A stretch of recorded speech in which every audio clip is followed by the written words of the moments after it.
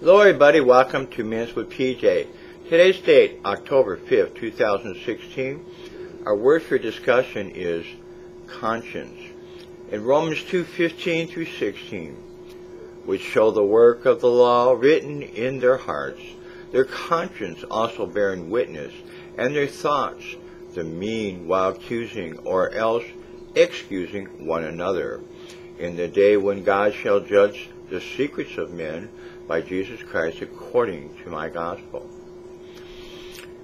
In 2 Corinthians 4:2, but have renounced the hidden things of dishonesty, not walking in craftiness, nor handling the word of God deceitfully, but by manifestation of the truth, commending us to every man's conscience in the sight of God.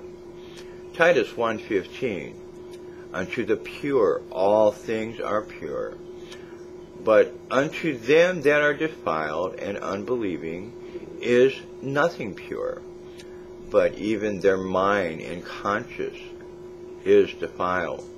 Hebrews 9:14, how much more shall the blood of Christ, who through the eternal Spirit, offering himself without spot to God, purge your conscience from dead works to serve the living God.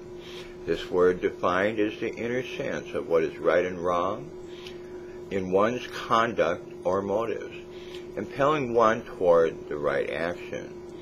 The complex of ethical and moral principles that controls or inhibits the actions or thoughts of an individual, an inhibiting sense of what is prudent.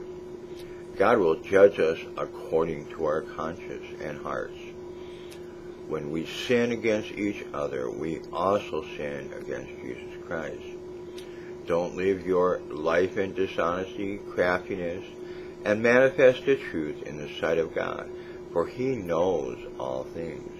Through the blood of Jesus Christ, our conscience is purged from dead works to serve God. I want you to think about this today. Have a blessed day.